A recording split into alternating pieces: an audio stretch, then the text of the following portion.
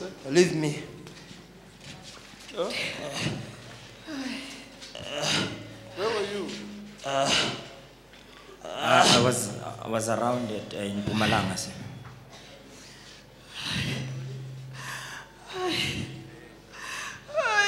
Because remember that Satan want to use someone to stop you. Amen. And if you don't become very serious, you will be nothing. It's a plan of the enemy against you. Yes. Already there's nothing even now. There was a transition in my life. I had to change jobs. So it took months to adjust, and we moved to a new place, and financially it was tough. Okay, yeah? So financially it was not, we couldn't travel, but we were trying to build our home. If you stay close to the fire, always, you become warm. And if you carry on, you end up feeling fire. But now, if you feel fire, you go and swim. You lose everything. Now, the issue of your job, what is just there also to delay what God wants to do with you. Amen. So you must mind about your calling. What is important now is your calling. Amen. Yeah, not to make money, not to make money.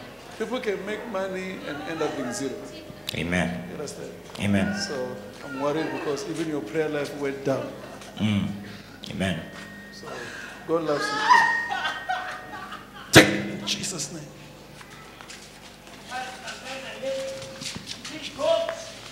You're free.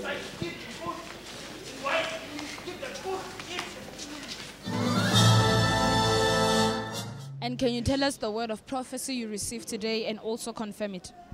The word of prophecy that I received today was, the man of God asked me where I've been, and because there are people where I am that are assigned to block me and for me to not do what God wants me to do.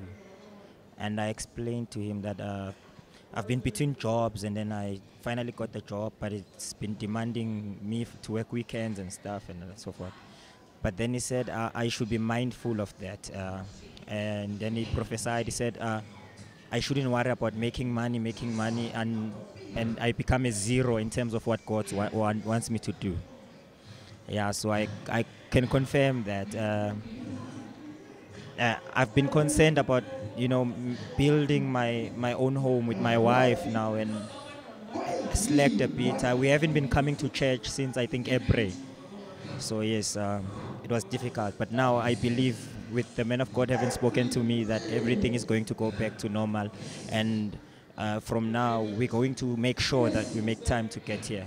Because, yeah, he said you can make money and actually become a zero at the end. So yes, yes, that's the prophecy, and I confirm it to be true.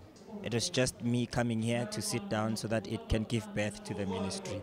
So it has delayed that process in terms of the ministry actually having to start. Yes, so I believe if I was coming, then I would have been far with that journey than what I am now. Yes. And spiritually, how did it affect you personally? It's true what he said. He said it's affecting my prayer life, and I, confirm it to be true, because it went down. This week I was really thinking deeply about it and wanting to go back to it, because everything that I have is through prayer, and when you stop prayer, when the devil attacks the prayer, then I am zero actually. So yeah, I confirm that to be true as well, because my prayer life has gone down. Yes. I'm not as prayerful as I used to be. Yes. And today, God intervened in your challenges and what you were going through. How do you feel that the man of God today spoke to you and told you what was happening? I'm blessed. I mean, there's so many people here, and I mean, he spoke to me, and I believe that because he spoke to me and because he touched me, prayed for me, I'm delivered.